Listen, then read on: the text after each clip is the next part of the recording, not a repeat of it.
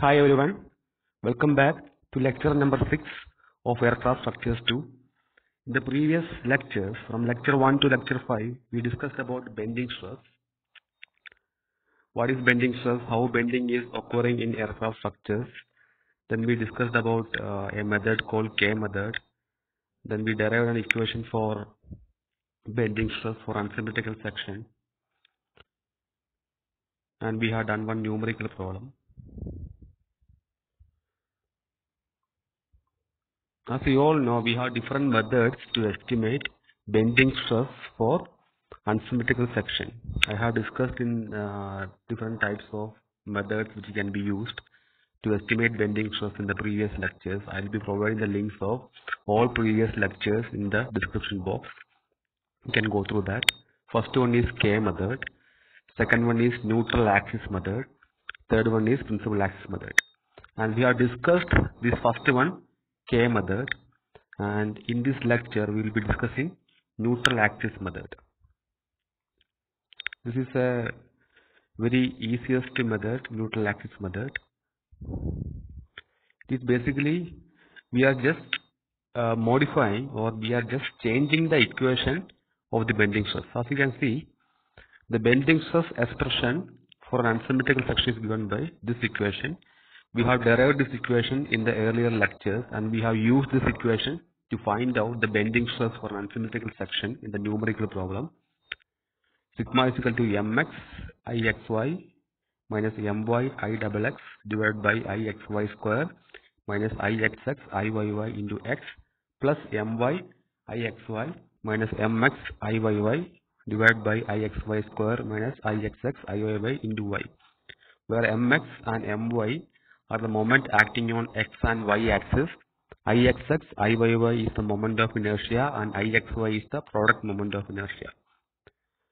I am using the same equation here. You can see I am taking ixx out from the numerator, and from denominator I am taking ixx into iyy out. I am taking ixx out here in the numerator and ixx iyy out from the denominator. Similarly, in this equation, in this part, we will be taking iyy out in the numerator and ixx iyy the denominator. And we can see that I can cut ixx on the first part and iyy in the second part. Okay. And this is exactly the final equation. You can see. So the final equation is sigma is equal to my bar divided by iyy into x plus mx bar by ixx into y. Okay, what is this my bar and mx bar? You can see that we have this part mx into ixy. Sorry, we have this part mx into ixy divided by ixx minus my divided by ixy square by ixx iyy minus 1. This entire part will be the my and this will be the mx. Okay, you got the idea. My is mx into ixy divided by ixx minus my divided by ixy square divided by ixx iyy minus 1, and mx bar is my ixy by ixx minus mx divided by ixy square by ixx iyy in minus 1. Okay, and this is the formula we are using. We are just interchanging or modifying the equation. That's it. We are not changing anything else. We have the same parameters used.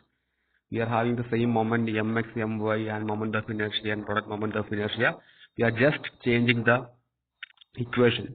That's it. Now we'll see the procedure to estimate the bending stress using neutral axis method. The procedure which we followed for K method is the same procedure we are following for neutral axis method. The only difference is we have a different equation for bending stress equation. That is, nothing else is changing here. We need to, first of all, we have to select an axis system. Second step is to estimate the centroid. Third step is to estimate the moment of inertia, second moment of area or moment of inertia, Ixx, Iyy and Ixy, and estimating the bending stress equation. Here we have to use this equation. Okay, that's the only difference. Then we'll be getting some equation in terms of x and y. For example, sigma is equal to, I'll be getting some 100x plus 50y, and you can find out the x and y coordinate of the particular section.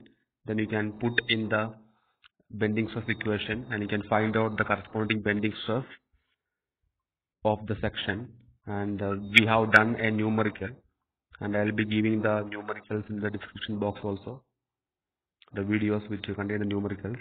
And we have to locate the neutral axis location. Neutral axis is nothing but the axis along which bending stress is 0. We have to equate sigma, the bending stress equation is 0. That is, I'll be getting y by x is equal to 1 ratio, and y by x is nothing but your tan theta, and from this you can find out the value of inclination of neutral axis. We have explained all this thing in the previous lecture. Please go through that. And this is the step on procedure to find out the bending stress using neutral axis method. We have the same equation and there is no change in that, but just we are modifying some part of the equation. That's it. And in the next lecture we will be discussing about the principal axis method, and it is quite different from your neutral axis method and K method, and we will be having one derivation and we will do one problem for that. Please do subscribe the channel and like the videos. Thank you so much.